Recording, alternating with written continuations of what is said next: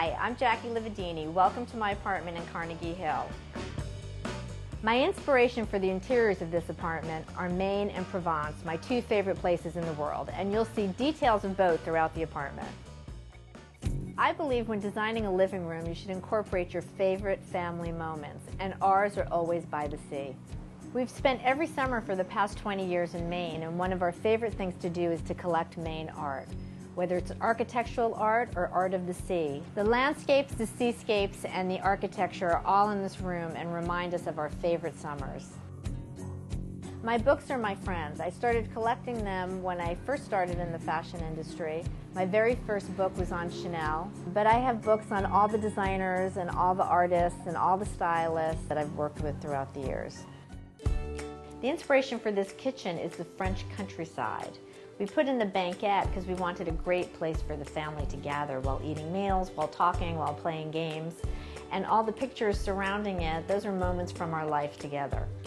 Although I love a white kitchen, I chose the color red as an accent because it's the color of love and the color of family. And being together as a family is what a kitchen is all about. My daughter's favorite thing in the world is gnomes. You'll find gnomes hiding and peeking out from every nook and cranny of her room. When we first bought the apartment, we knew we wanted to link the two bedrooms into one suite. We put these pocket doors in, and we couldn't find the right type of glass, so we found this handmade rice paper in this swirl design and pressed it between two pieces of glass.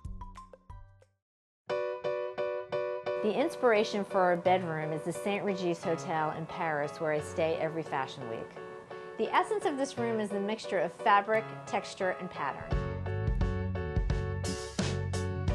The most important element in this room is the chandelier. We looked high and low for one and couldn't find one that really worked well in the room, so we had one made. This bedroom is truly my retreat. When I look out the windows at the beautiful trees, I feel like I'm in the country. One's home should be a reflection of their life. I hope you've enjoyed this glimpse into mine. I've lived in many apartments here in New York City, but this one is my first true home.